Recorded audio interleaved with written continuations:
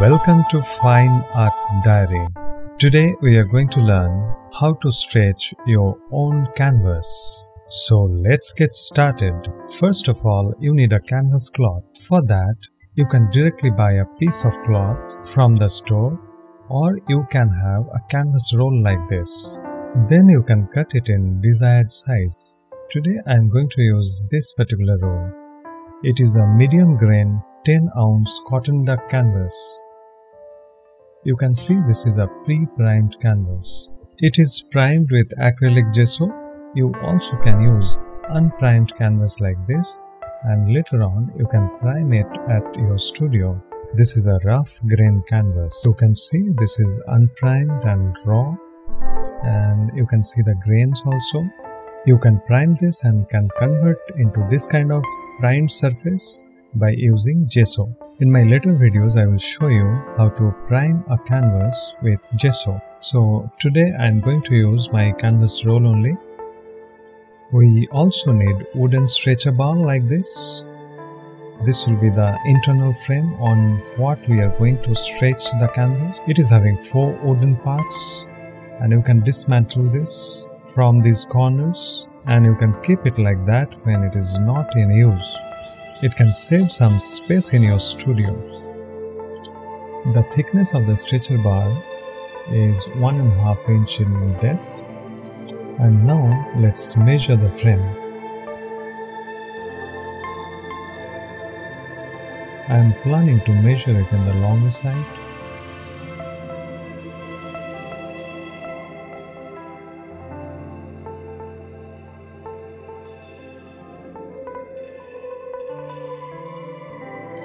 Taking a measuring tape and measure the longer side, and it is 18 inch. So the front length is 18 inch, the side is 1.5, and the back 1.5 inch. So the total length we need to cut is 18 plus 3 plus 3, total 24 inches. Now let's take a scale and measure 24 inches and give it a mark, and I will do the same at this area also. Now connect these dots and give a line over there. Now I am going to use the scissor that is specially made for cutting the canvas. You can see the teeth of it that can create beautiful zigzag pattern edges. It is having one benefit. From the edges, the threads will not be loosened up. Threads will not come out. You can avoid getting this kind of edge. Now let's cut the canvas in the size of 24 by 18, because my canvas size is 18 by 12.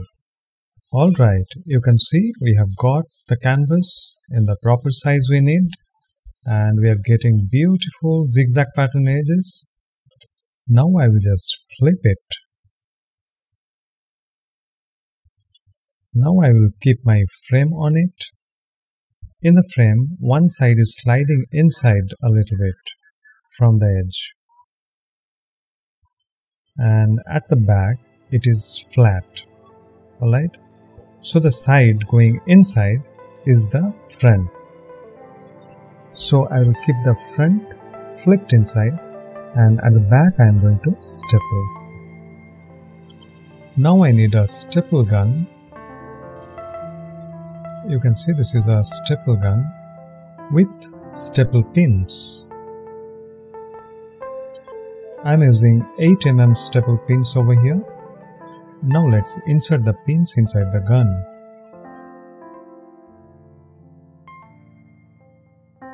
And we are all set to staple.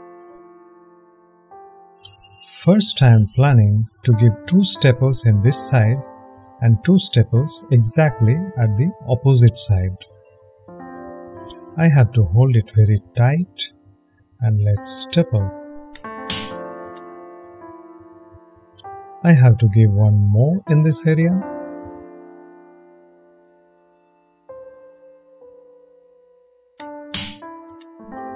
I am keeping a gap of approximately 2 inches. Now let's do the same thing on the other side.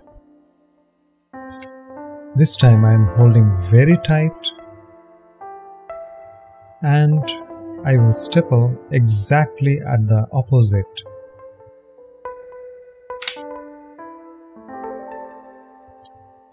Here also another stipple. Now I am going to do the same thing with the longer sides.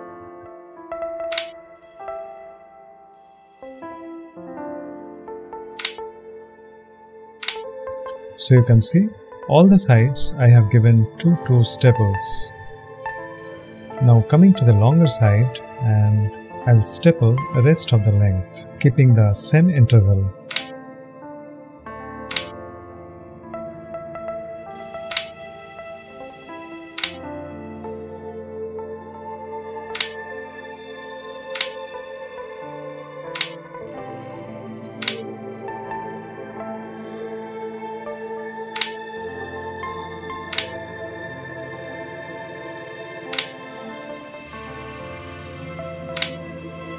Okay, and you can see we already getting a very beautiful surface, and you can hear the sound also. Alright, now coming to the corners, these are the most important part in stretching a canvas.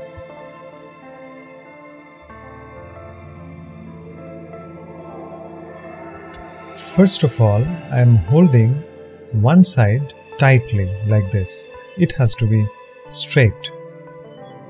Okay, and I am holding till the corner.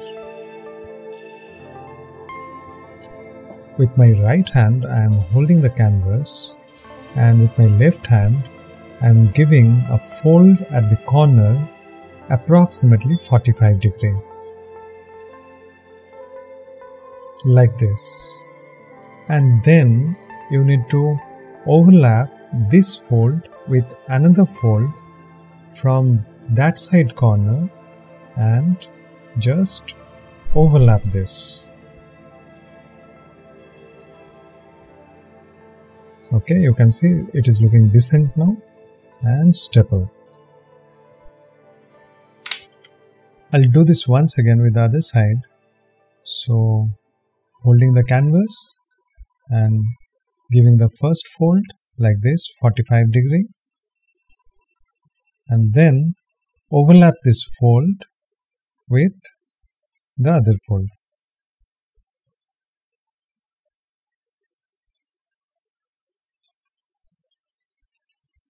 Alright, and now staple it. Bring the same for other 2 sides.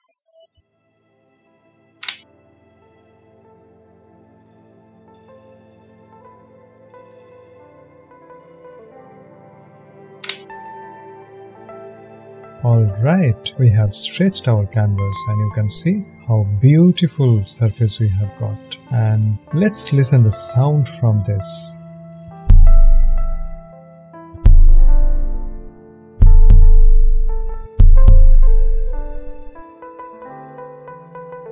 So we have stretched the canvas and it is ready to paint. After painting, what generally I do, I remove the canvas from the stretcher bar and I roll it like this. After rolling it, you can keep it at the corner of your studio and it will take very less space. Now I will show you how to remove the canvas from the stretcher bar. Suppose I want to remove this particular pin from here. For this I am using a staple remover like this. And you can see it is having a tongue at the tip. You just need to insert it through the pin and need to press it. So let's do that. I'm inserting it through the pin and now press it. And you can see it has come out. So like this, you can remove all the pins very quickly and your canvas will come out of the stretcher bar. So this is all for today. In the next video I am going to show you how you can create this gesso in your studio itself. So stay tuned for that. Now my canvas is absolutely ready for painting. I will come up with more videos on different subject matters. Till then, stay tuned. Hope you enjoyed the session. and don't forget to subscribe the channel for the future videos. Thank you very much for watching.